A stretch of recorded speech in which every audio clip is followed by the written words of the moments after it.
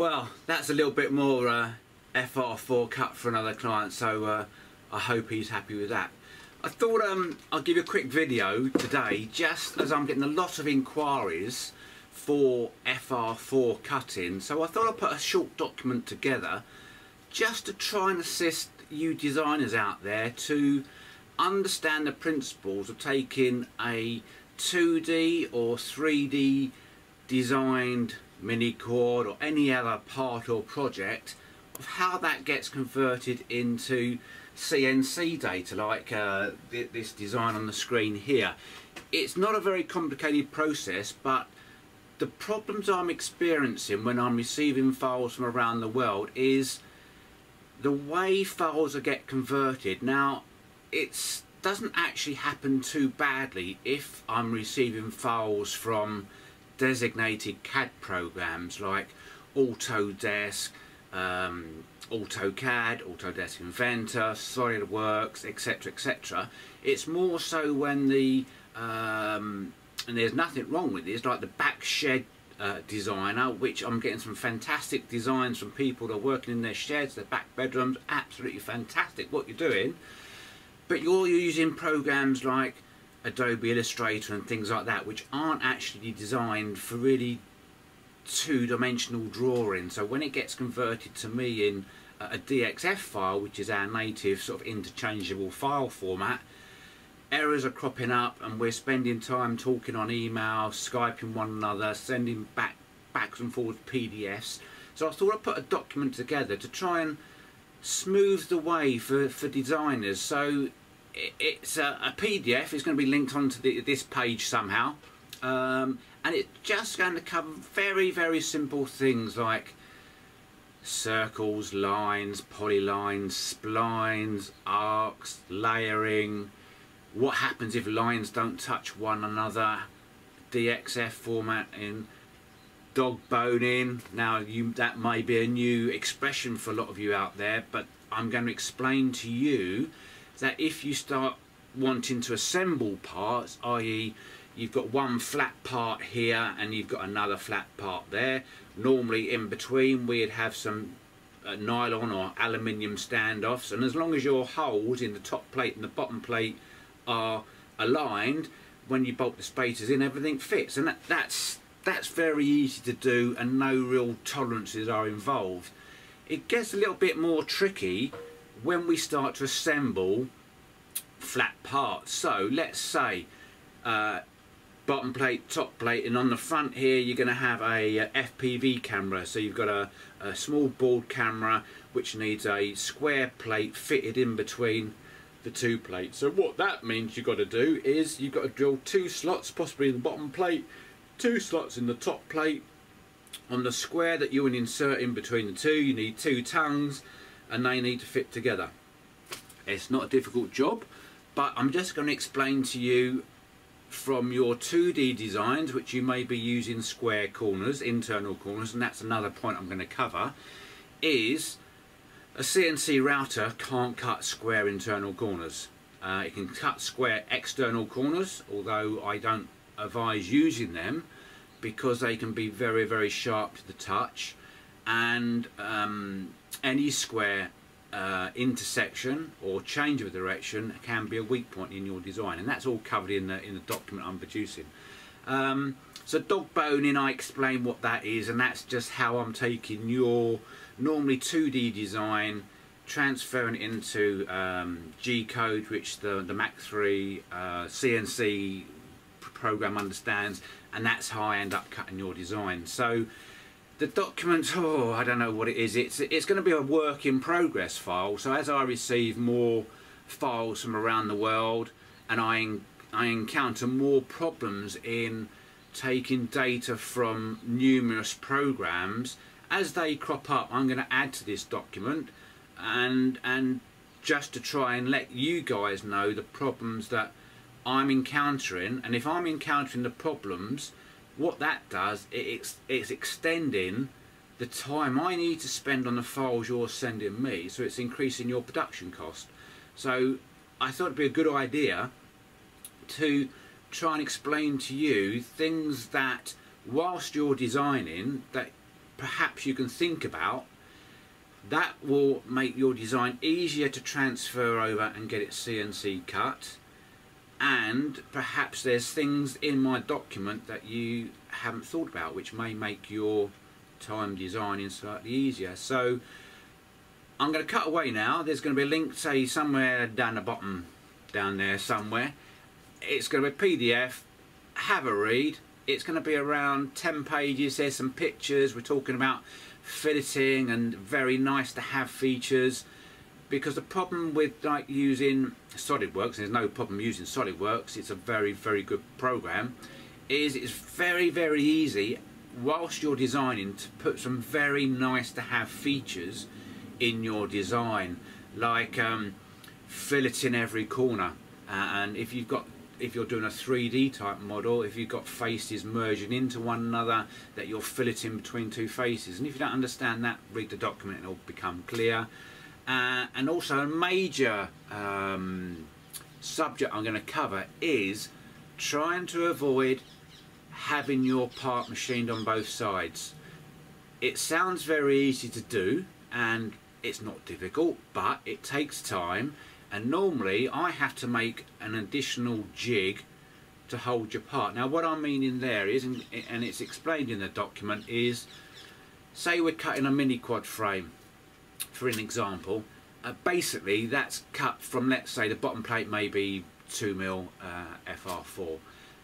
If you can have your design cut using a standard CNC router bit, which could be 1, 2, 3mm. Generally I like to use 3mm because they're very cost effective, they cut quickly, so that reduces your production time. If your design can be cut purely from the top, so I've got a big sheet of material on my CNC router table, I load in your CAD file, like there's one here of what's this? This is a camera mount going on a DJI 450 or 550, can't quite remember. If I'm able to cut your design in one go, from my big sheet material, I can, if I have to use various tools, I tool change, which is no problem, but there's obviously a time and setup in doing that, so it slightly increases the cut time. But if I can cut your design from a large sheet of material purely from the top, it's very, very easy, it's quick, and it's a cheap production cost method. If you've designed a frame, and this is where sort of say SolidWorks or a 3D type design package doesn't help you sometimes, it's very easy to add a feature on the underside of the plate. Now let me explain. Say you've got a standard bottom plate of an aircraft and you've cut it, but on the underside you've decided you wanted a slot in the material going across.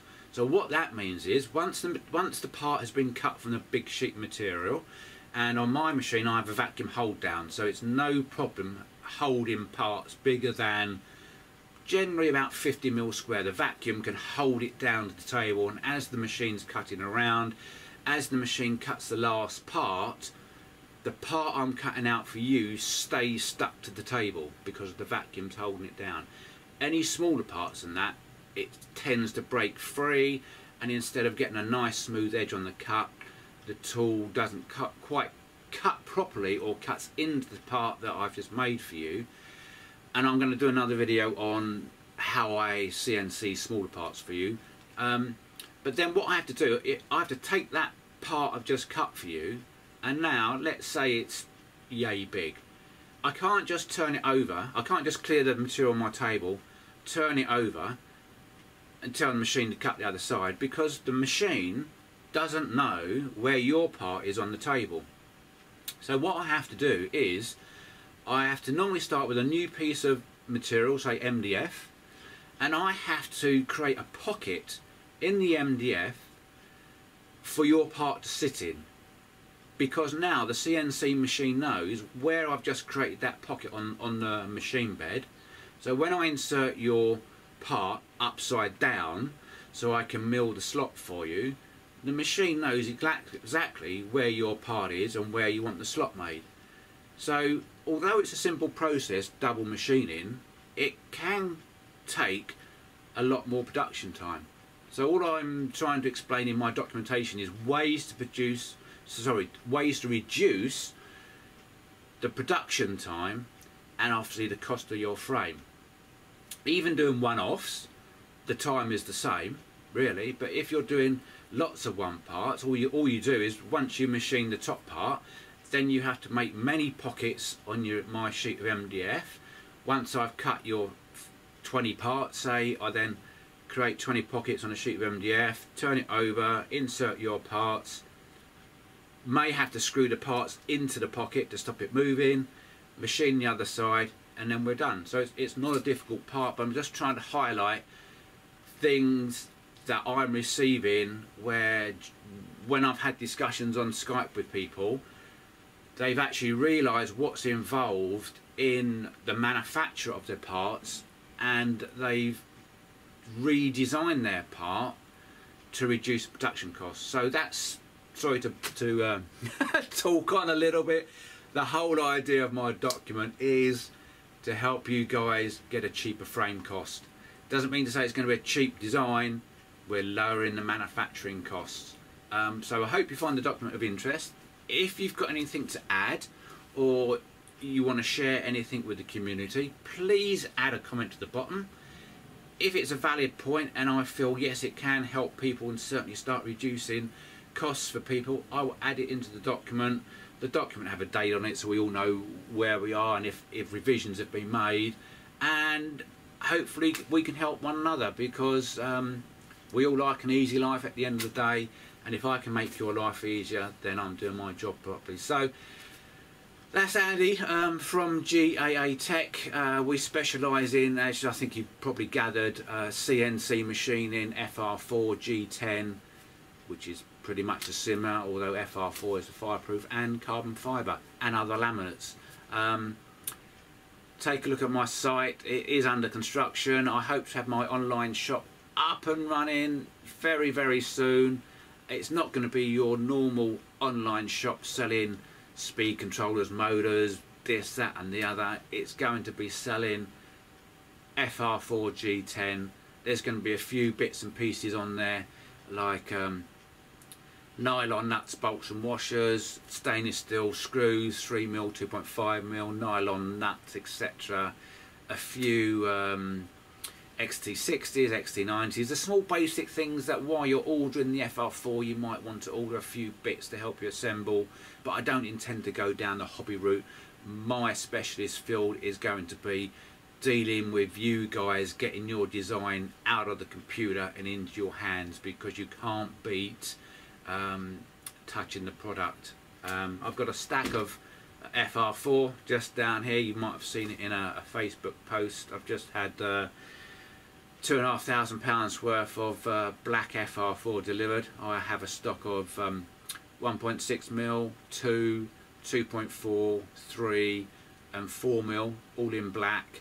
I also have a limited supply of 1.6mm in white and red, and the reasons that was ordered because those two colours match the arms of the DJI flame wheel products, so I can manufacture products to match that. And also the red does look quite sexy if you put it onto a quad frame or a mini quadcopter, etc. The red is quite a vibrant red. So that's me. I'm going to sign off this time. I've waffled on long enough. Please have a look at the document. If you've got any comments to add, please do add them. We're all here to help one another. It's Andy now signing out. Many thanks for watching. Cheers. Bye bye.